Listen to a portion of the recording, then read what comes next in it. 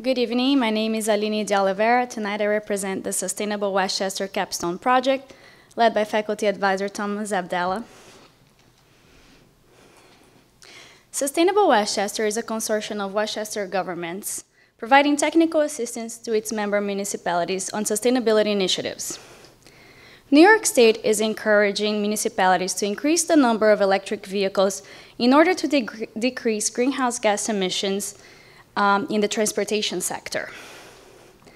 In order to help expedite this effort, Sustainable Westchester will be providing expert guidance to its member municipalities.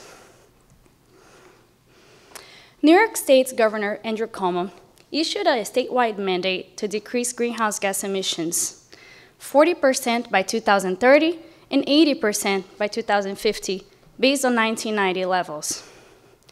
Currently, New York's transportation sector is the largest contributor of greenhouse gas emissions in the state.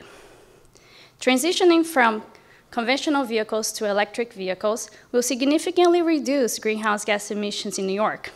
Hence, the proliferation, or the rapid increase in numbers of electric vehicles, is the transformational change needed to help the state achieve its goal.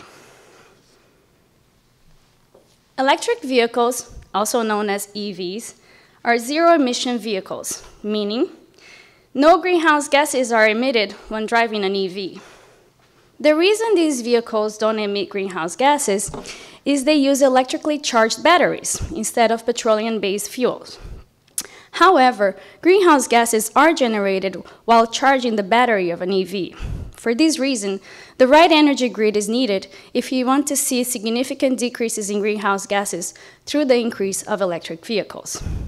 According to the Energy Information Administration, New York's net electric generation by source is relatively clean, as we currently source less than 4% from coal, the worst offender in greenhouse gas emissions.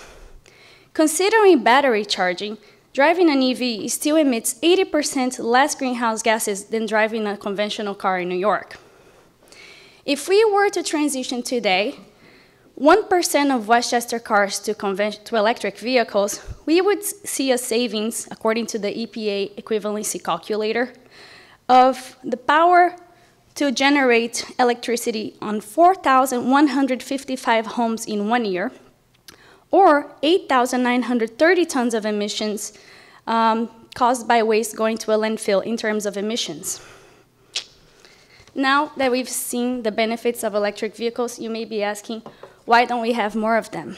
Well, we have identified three main barriers: cost of ownership, access to charging station, and the technology learning curve. Looking into the pricing, you can see the Toyota Camry, a conventional vehicle, and a Chevy Bolt, an electric vehicle. Chevy is more expensive. This difference is mainly due to the battery, currently 1/3 of the car's total cost. In terms of charging, EV owners may opt to install a charging station at their homes. That will also add extra costs. In order to mitigate both EV costs and home charging station costs, New York State and the federal government provides financial rebates and tax incentives. When looking into EV costs, it's important to consider the total cost of ownership. EVs have significantly lower maintenance costs, since it doesn't require oil changes or expenses related to exhaust systems. It doesn't have an engine. More importantly, most EV owners currently don't pay for gas. Free or subsidized charging is offered. That is a great incentive.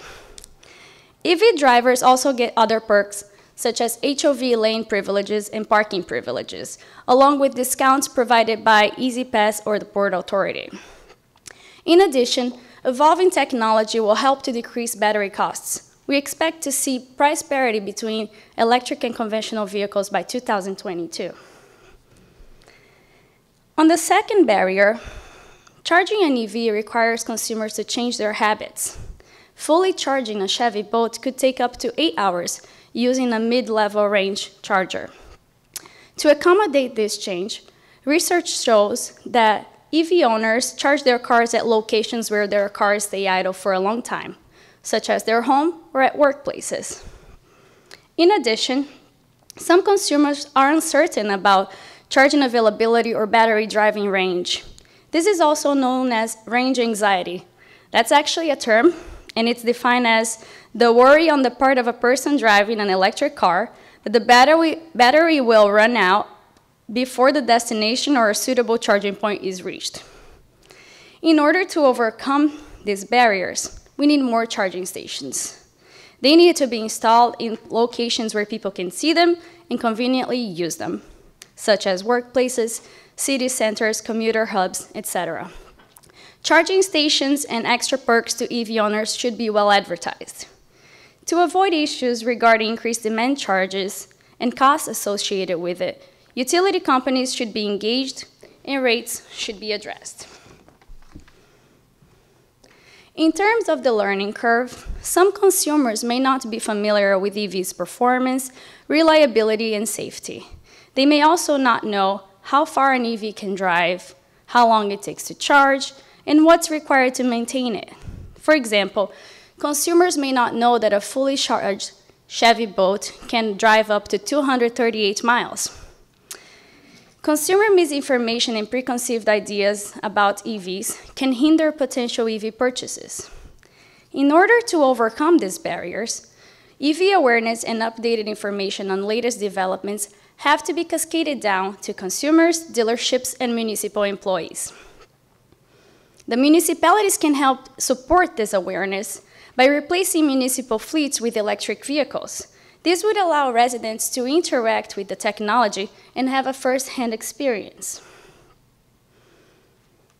One of the biggest questions to support the increase of EVs is who will pay for it? Fortunately, funding is available through a number of New York State programs supporting the cost of EV purchases, charging station installation, and other incentives to help mitigate the learning curve. EV purchases made by regular consumers can be offset through New York State's rebates and tax incentives, as I said before.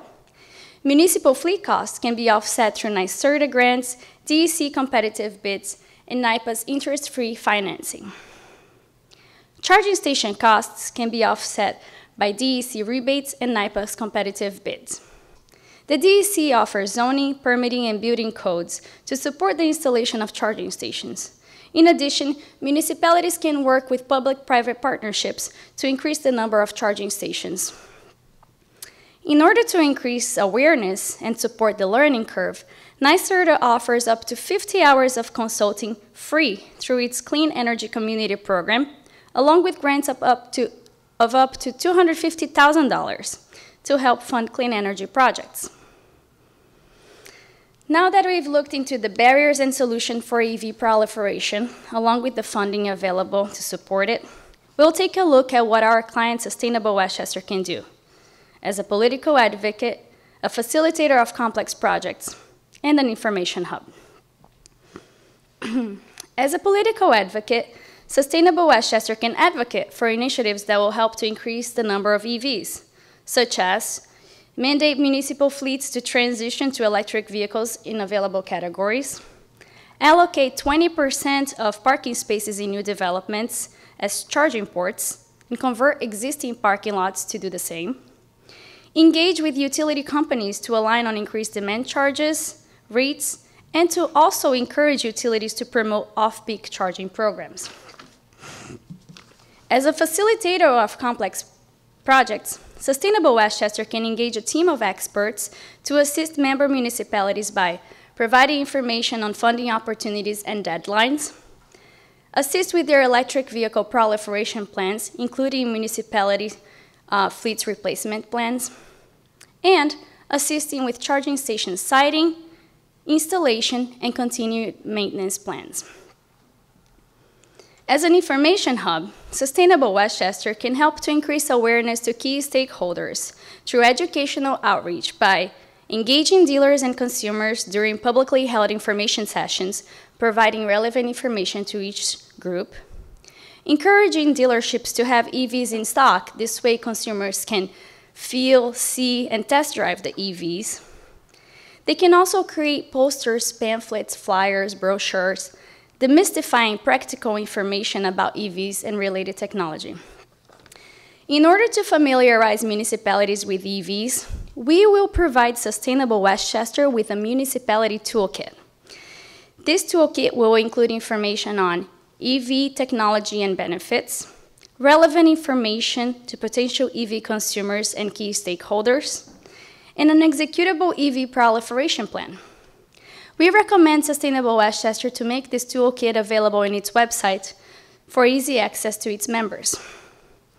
By following these recommendations, we believe Sustainable Westchester will be able to assist municipalities to increase the number of electric vehicles in their communities, supporting the goal to reduce greenhouse gas emissions in the state of New York, building a cleaner, greener New York for generations to come, as Governor Cuomo has said it. Thank you.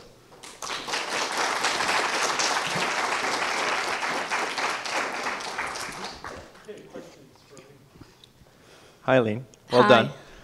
Thanks. The two of us, along with two others, are in another class doing a project on EVs, and we looked at California and Norway as some examples. Did you guys look at them at all, maybe talk to them directly, or is that kind of separate from this project? We looked into various locations to try to see what has worked and what has not worked.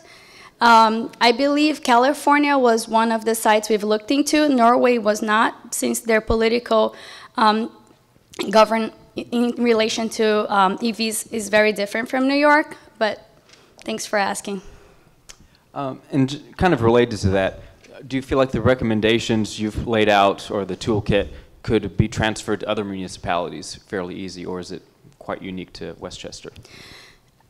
It could well, the regulatory information is state-based, so I believe it would work anywhere in New York where the funding and policies would apply. It probably wouldn't work if it's a state that is not providing the same kind of incentives, but for New York municipalities outside of Westchester, I believe, yes, it could be work. Hi, thank you for your presentation. I have a question regarding the coverage of the charging network, not just in this municipality, but in a longer range, right? Because from a customer perspective, if I have, let's say, an EV that I can just use in the neighborhood, it definitely, I will still probably need another car when I want to make longer distances, right? If I don't have the right infrastructure to charge it. So have you taken a look on this infrastructure in the New York State? Yes. So in New York State, there is already a map available with all the charging stations currently in existence. So if you want to take a road trip within the state, you could look into that map. Now, to your point about longer distance traveling, you're right. If we really want electric vehicles to pick up and proliferation to happen faster, the infrastructure to support it throughout the nation is needed.